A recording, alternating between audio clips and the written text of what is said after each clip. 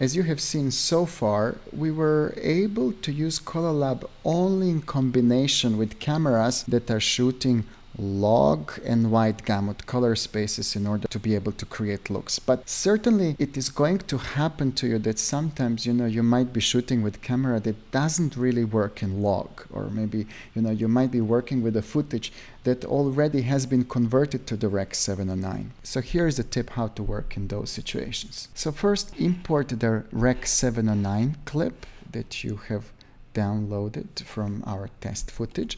Go to your timelines inside the edit, right mouse click and say create new timeline and call it Rec. 709. Okay, and we're going to say create.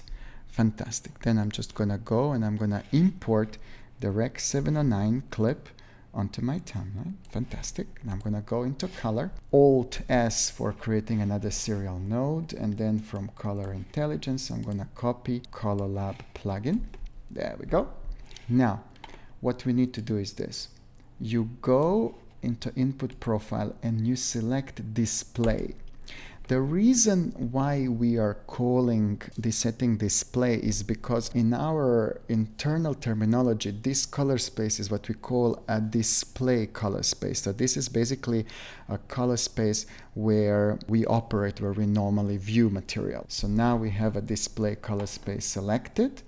And then what you can do is you could then be able to go and select, I don't know, S1, or then you could go and say, oh, I want to maybe apply a Kodak look like 2393, or like, let's say 400T.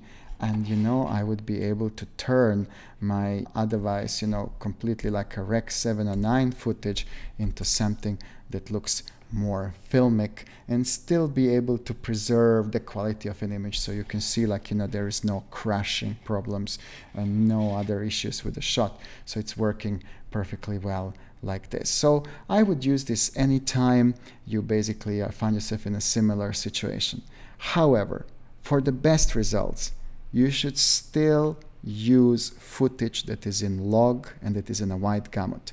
What we are doing here is we are really just trying to use the power of Colourlab to expand, color information, but in reality that color information is not there. We are just trying to fill in the gaps.